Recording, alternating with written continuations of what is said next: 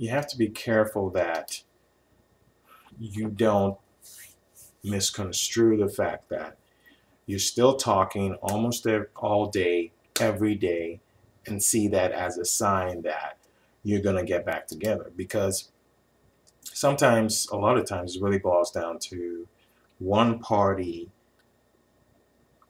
needing someone else to talk to because they have a connection with that person, but knowing full well that in their heart they don't want to pursue anything romantic with that person.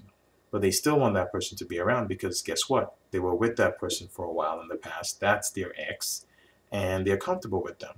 And they want someone to talk to. Maybe you guys were even best friends in your relationship. And now that you're broken up, they still want to maintain that kind of connection. So the point here is don't misconstrue this as, oh, if we're talking all day, every day, there must still be something there. We're going to get back together. Because that's not always the case.